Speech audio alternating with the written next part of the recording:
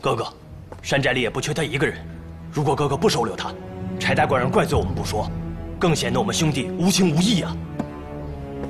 看在柴大官人的面上，留他在这里做个头领也好，不然传出去我们这么没义气，叫江湖上的好汉耻笑啊！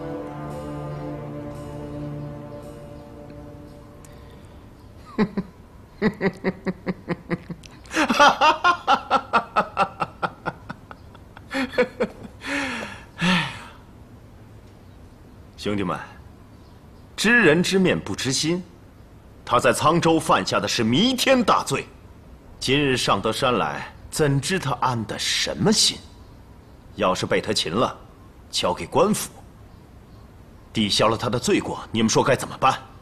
啊，三位头领，小人犯的是死罪，那三位头领又怎么可能抵得了罪？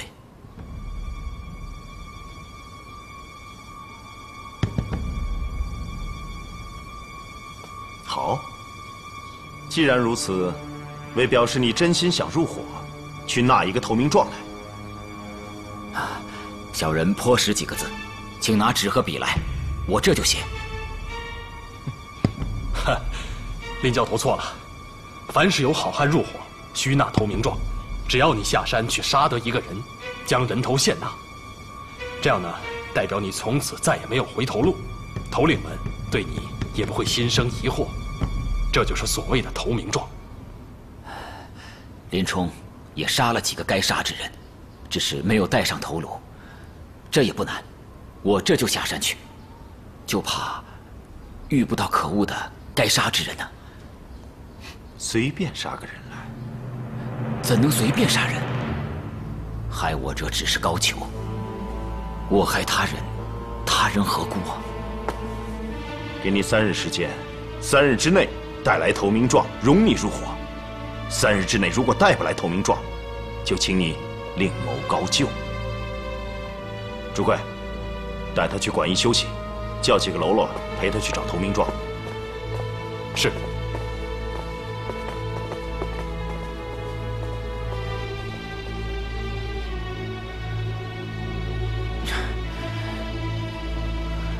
教头，咱们赶快走吧。请。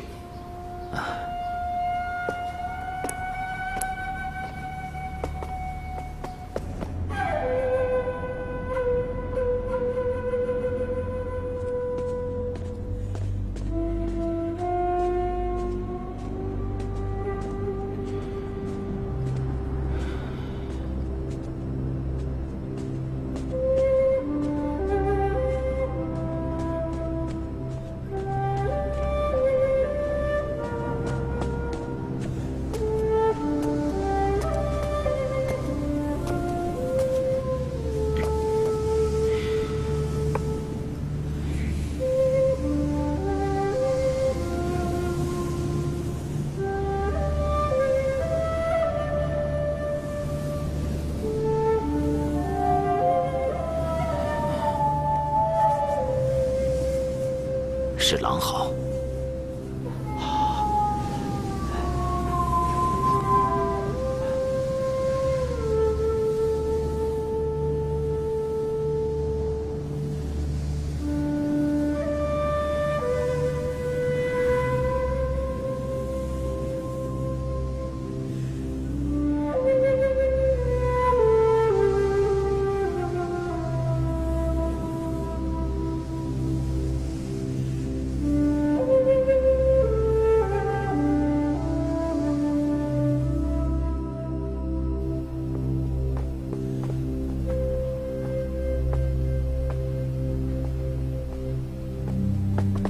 林教头，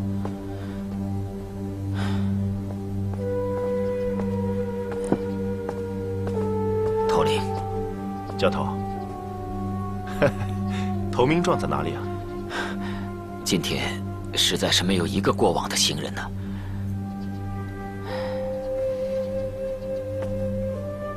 教头，明天你要是再拿不到投名状的话，就不必回到这里了。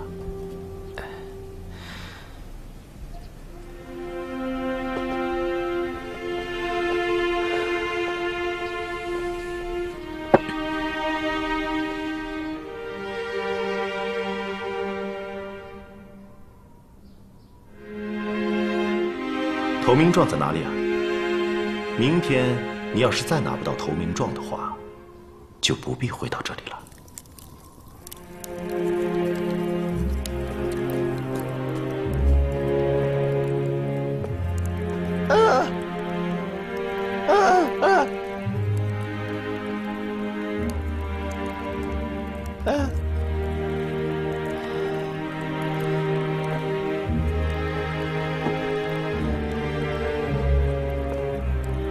走，昨天咱们去的是北山，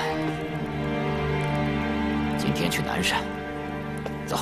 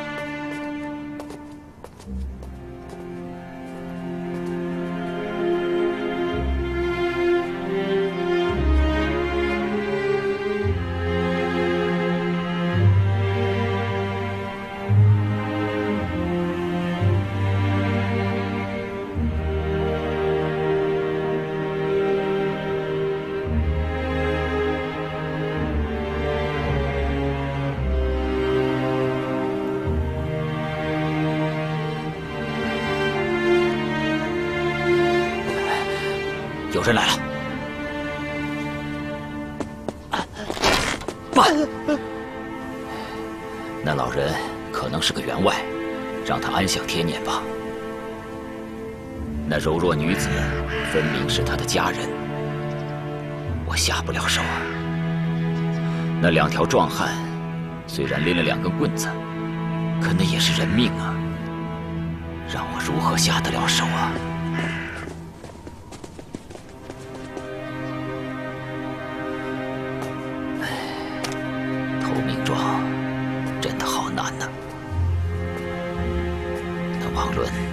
想必早知道我不肯滥杀无辜，所以故意把我赶下山。落草为寇，天地仍容不下我。去东山。且慢，既然不肯杀人，东南西北山全转遍，那又如何？如果不杀人，那就只劫财物。王伦见了钱财，兴许会留我。走。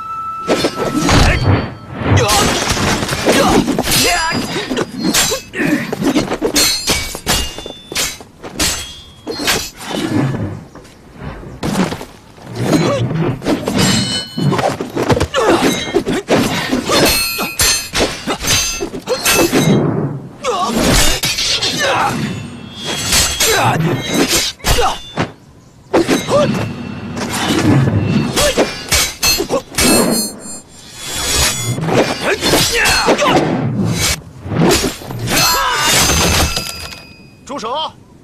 两位好汉，不要再斗了！两位好汉，住手！不要再斗了！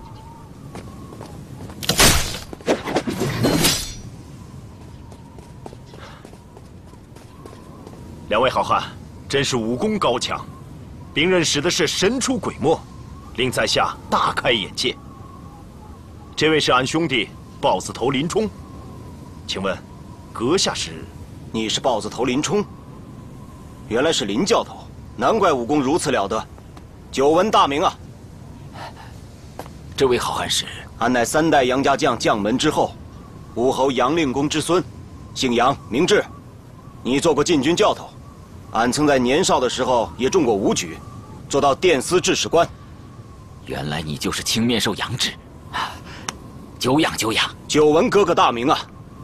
原来是杨志士。真是久闻大名。这位英雄是？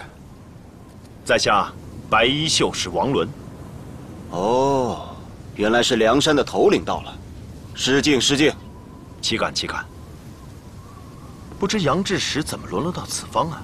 哎，说来话长。那道君皇帝盖万岁山，差遣10个制使去那太湖边上搬运花石纲，交纳回京。谁成想，到了黄河里起了大风，翻了大船，失陷了花石纲。俺不敢回京交差，便躲到他乡躲避。如今上面赦免了俺们的罪过，俺便凑了一担财物，准备去东京的枢密院打点，求个官复原职，便途经了此地。既然是杨志士到此，何不到山寨吃几杯水酒如何？既然都是梁山好汉，那俺就跟你走一遭。更何况今日有幸跟林教头交手，真是痛快，这酒更得吃了。好，那就请吧。好。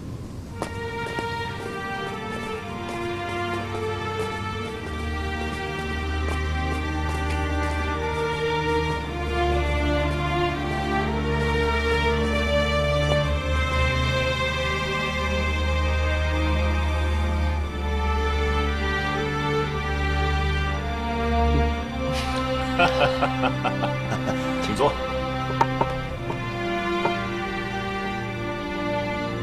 诸葛兄弟，赶快安排人多杀羊上好酒。今天我要好好招待杨志。留下我林冲，实在显得他们不济。不如做个人情，留下这杨志，和我作对，对我牵制。这位兄弟，他是东京80万禁军教头，唤作豹子头林冲。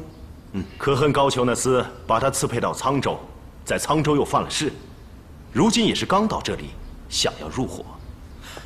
杨志士，不是林冲诱惑志士，你看，连王头领都弃文从武来此落草。你是戴罪之身，虽说被赦免了罪，但我看也难以官复其职了。何况高俅那厮掌握着兵权，他是容不下你的。不如来小寨歇马，大碗喝酒，大块吃肉，大秤分金银，同做好汉。不知志士意下如何？蒙林教头好意。只是在下有一个亲眷，现在东京居住。前者官事连累了他，还不曾报答。今日我还是想去再走一遭，还望众位头领还了俺的行李。若是不还，杨志空着手也要回去。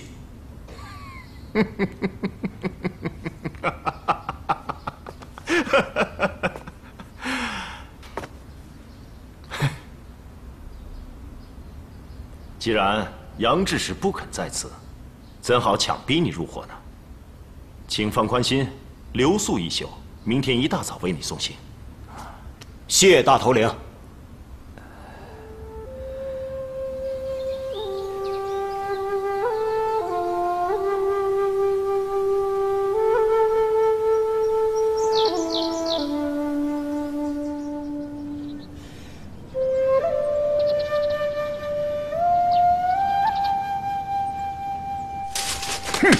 大人，你们10个智士押运花石纲，9个已经回到京师交纳了，唯独是你把花石纲弄丢了，又躲起来不来自首，到处都找不到你。如今你还敢来要官职？启禀恩相，那花石纲行船到黄河，一路淤塞，上头有令，不管浪大，只管前行，这才翻船。小人也曾想尽办法自黄河底打捞。好了，我已经写好了，评语就是所犯罪名虽已赦免，但难以委任，永不录用。恩相，小人的家传宝刀可曾收好？尔等这些匹夫将一把刀就当成金银珠宝来贡献，甚至将那把刀看得比生命更重要。我堂堂太尉才不稀罕，还给他。是。拿着吧。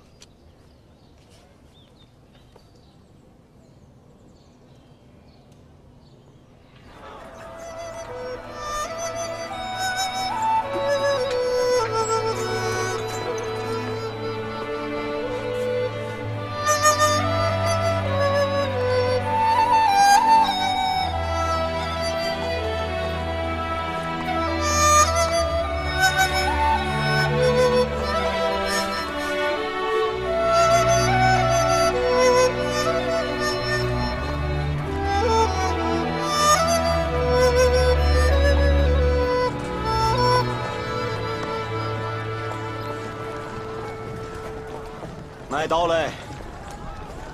祖传的宝刀。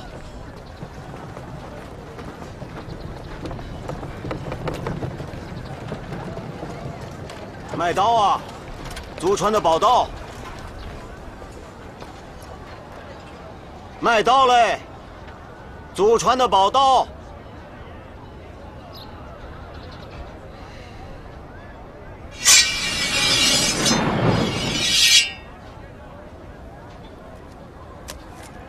卖刀嘞！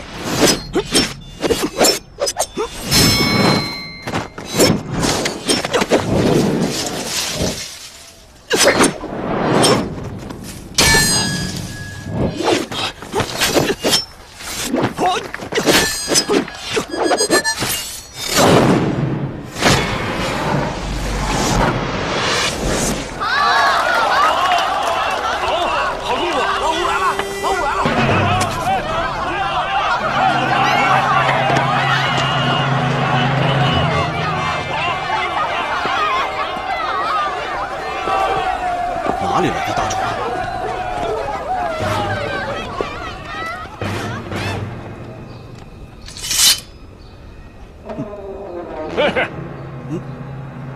别人都跑，你怎么不跑啊？汉子，你这刀卖几个钱呢？祖传的宝刀要卖3000贯。哼，什么破鸟刀，卖那么贵？告诉你，二爷我花30文钱就能买把刀，一样能切肉切豆腐。哼，你这破鸟刀有什么好处？敢叫宝刀？俺这刀不是那铁铺里卖的白铁刀，俺这是家传宝刀。哦，宝刀？怎么个宝法啊？说说看。哎，你倒是说呀！我问你话呢。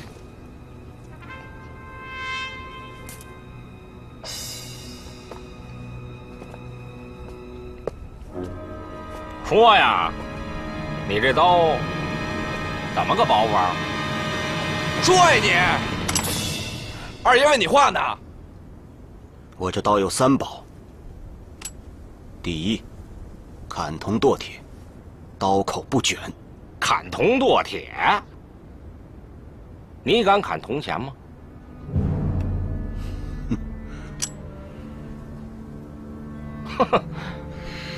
拿钱来。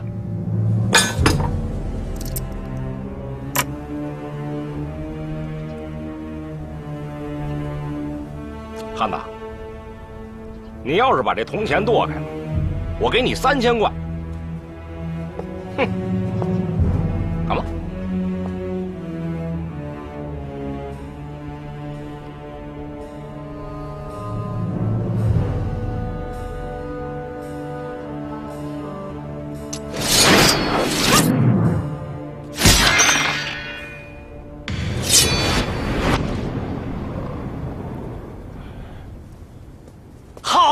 闭上你那条嘴！找打啊！找死啊！你且说，这第2件好处是什么呀？吹毛得过。吹毛得过，我不信啊！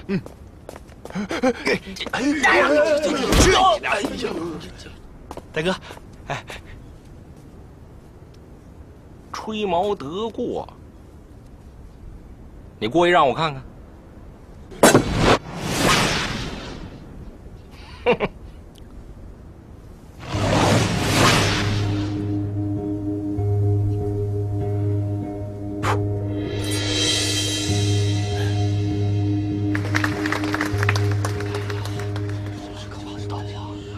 你且说，第3件是什么？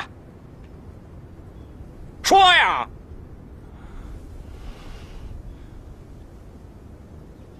这第3，杀人不见血。怎么个杀人不见血？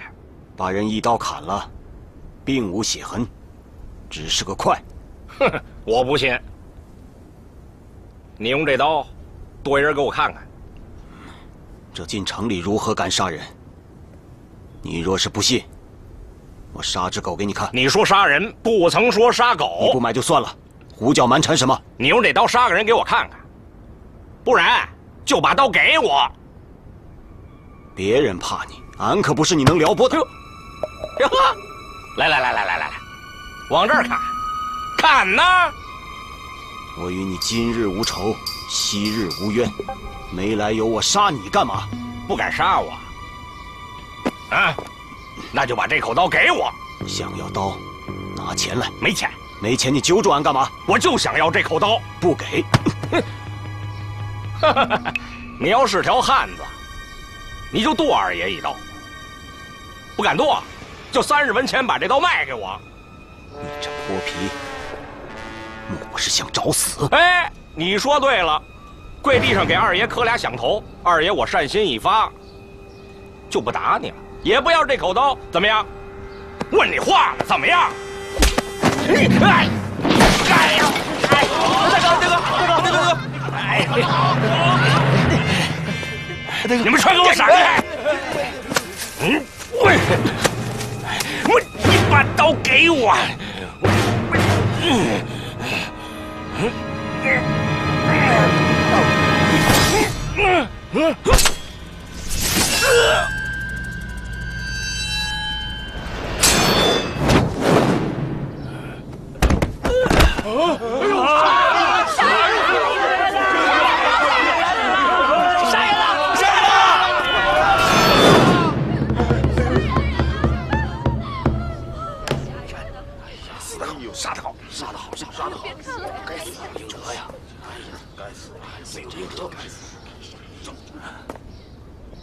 各位街坊邻舍，大家都看到了，杨志没有盘缠自卖家传宝刀，是这泼皮牛二来强夺洒家的刀。现在他死了，俺也算是为民除害。俺现在要去官府自首，请各位乡亲随杨志一起去做个见证，是这泼皮牛二要来夺刀杀我。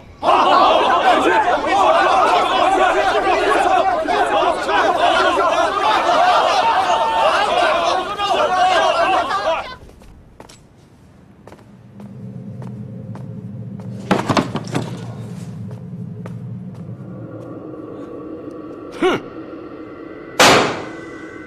大胆杨志，你身为殿司制使，竟敢无视法度，当街杀人，你可知罪？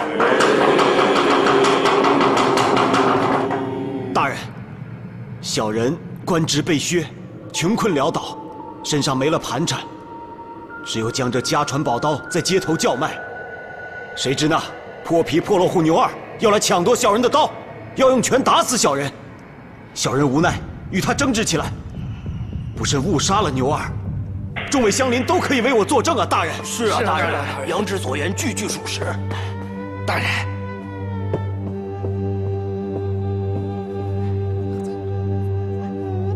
你说什么？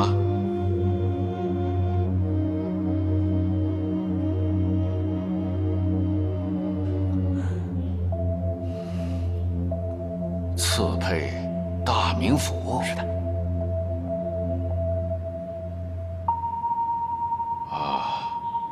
我知道了。来人，把杨志押入大牢，择日赐配。是。大人，大人，小人是被逼无奈啊！大人，小人是被逼无奈，是那泼皮牛二找的事，从轻发落啊！大人。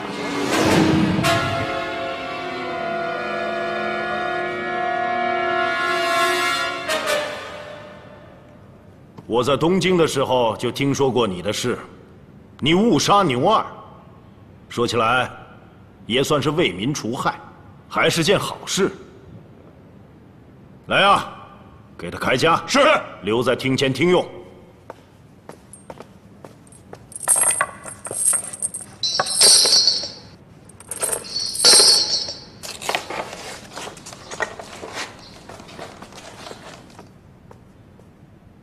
我不管你是不是军犯，在我心里，只有好武艺、为国效力。我很想提升你为军中副排，月支一份俸奖，只怕众人不服。不知你武艺如何？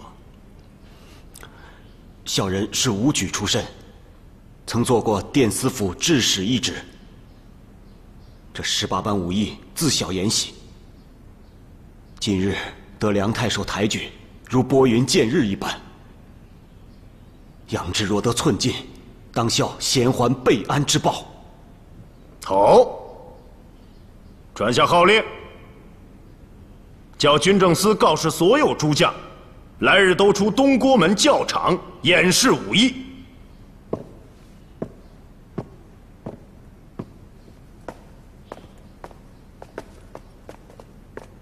杨志，这副衣甲给你。过几天比武，你若能胜出，我定送你一副上好的衣甲。小人只求一个安身之处。梁太守对小人已是大恩，这比试武功当万死不辞，哪还在乎衣甲呢？来人，带杨志使下去梳洗。我已经为你备好了酒菜。多谢大人。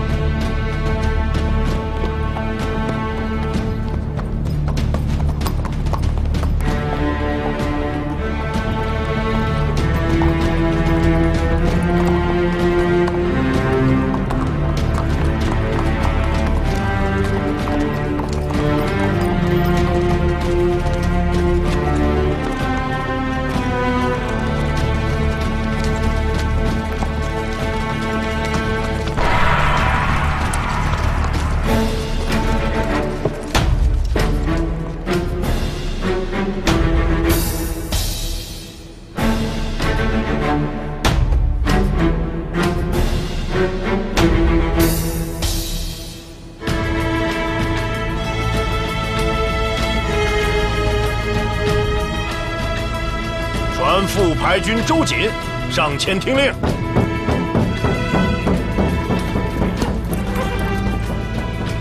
周瑾在，令副排军周瑾施展本身武艺。得令。好，好。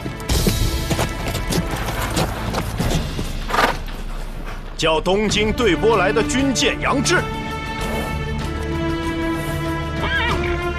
大人，你敢与周瑾比武吗？蒙恩相差遣，不敢有违。好，给他取一匹战马，应付军器，叫他披挂上阵，与周瑾比武。是。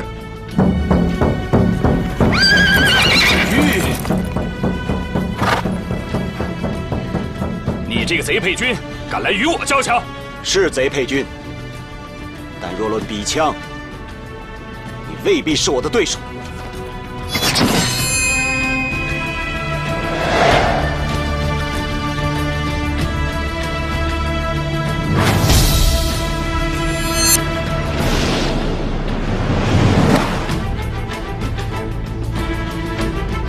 什么？相爷，若论今日他二人比武，虽未分武功高低，但刀枪本是无情使用，乃剿贼杀寇之用。今日军中自下比武，倘若有了伤害，轻则致残，重则丧命，但于军中不利呀。那如何能试出高低呢？可命他二人去了枪头，各用毡片包裹，在地上沾了石灰，再各自上马，身穿道衫，两枪相交，身上白点多的就会输。就照大刀文达、文督监的意思去办。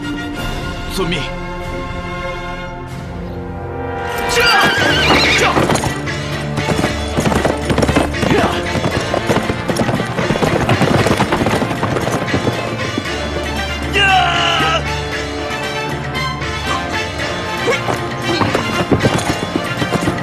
漂亮！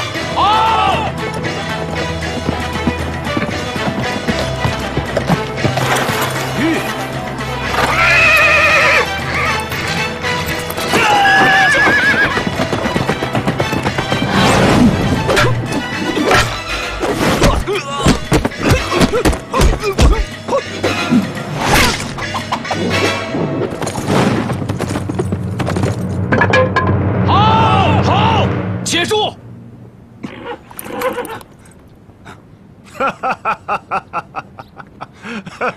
哎呀，你看看你的身上啊，你恰似打翻了豆腐，斑斑点点，约有30-50处啊！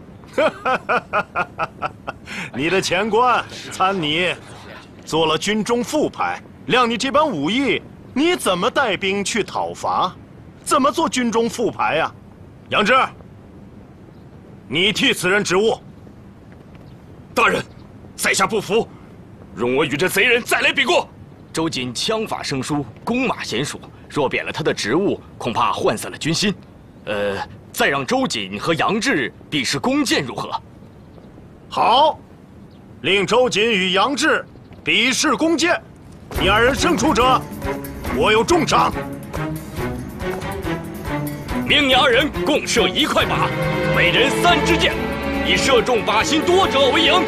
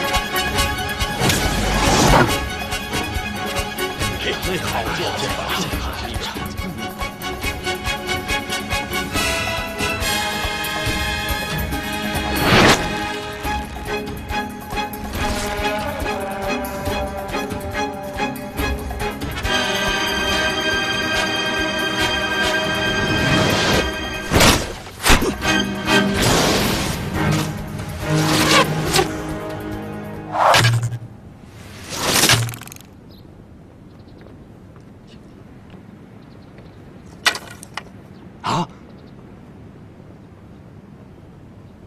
这杨志可真不简单呐！查看剑靶，杨志上。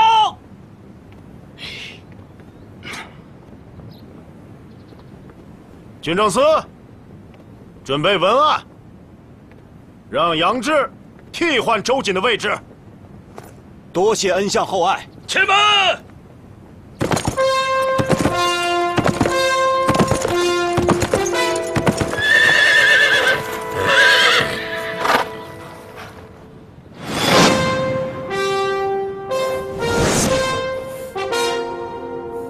请问这位好汉是哪里人？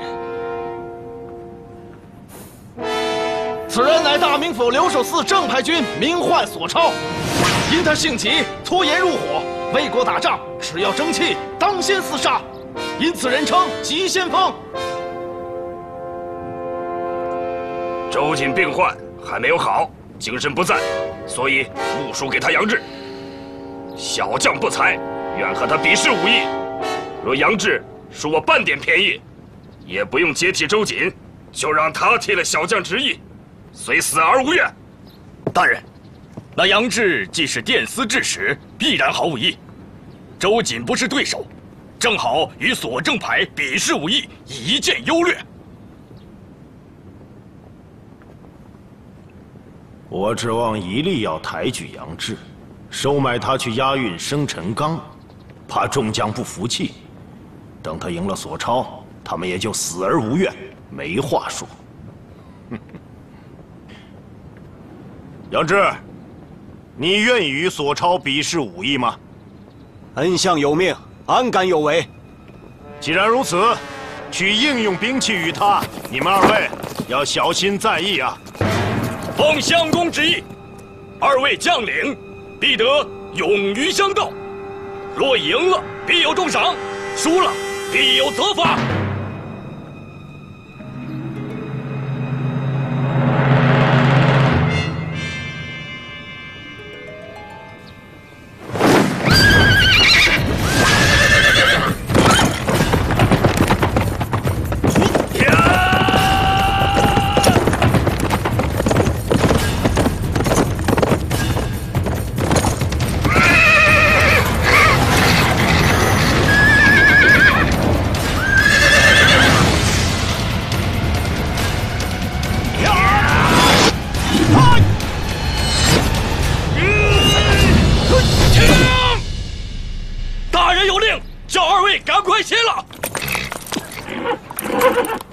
相爷，论他二人武艺，皆可重用啊。好，就叫军政司提升二位为提督使。今天我就参了你们二位。谢恩相，谢大人。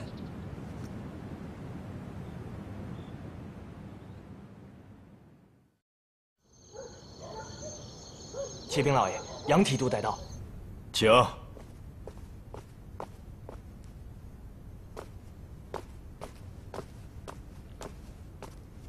见过恩相夫人。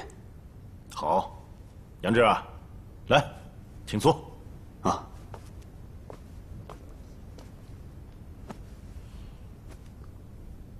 杨志啊，本官眼下有一大事，想托付于你。恩相所说，可是押运生辰纲？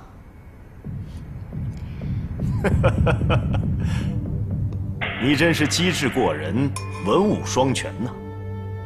本官去年为了庆贺太师生辰，费10万贯收买金珠宝贝，送往东京太师府。只因用人不当，半路被贼人劫取，至今下落不明。本官环顾帐下，唯有你甚得我心，不知你是否愿意为我走这一遭啊？恩相，小人何德何能，怎敢当此重任？哦，这么说，你是不愿意去喽？恩相，小人受恩相提拔，愿为恩相看家护院，服侍左右。